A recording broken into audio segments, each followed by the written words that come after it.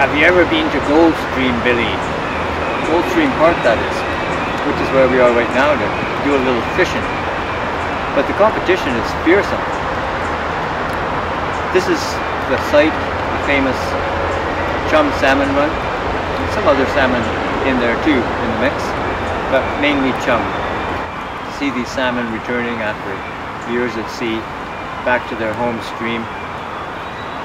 Just one of the greatest spectacles of this part of the world. And we hope that we can preserve them. It's great to see that the schools are bringing children here by the throng.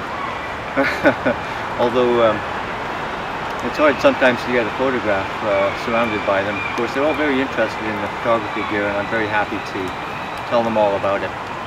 Maybe create some new photographers in the next generation. Well, I hope you'll forgive the crappy sound, because another reason to ditch the Fuji system is that I broke this 2.5 to 3.5 adapter for my Rode stereo mic.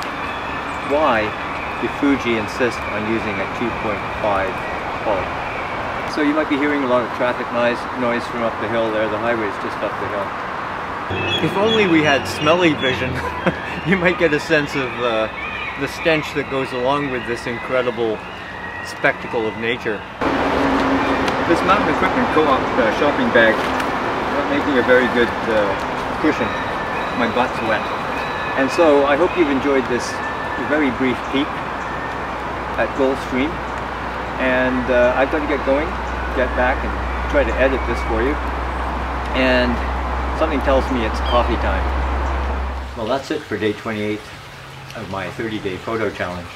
Rather than go out for coffee, I decided to come back and sit beside my own little creek, which perhaps I should introduce some salmon to, and all the better to get to work on the editing of this video and the stills. If you're enjoying following these little vignettes, please follow me at my blog, raymondparkerphoto.com/blog, and please subscribe to my YouTube channel. Peace.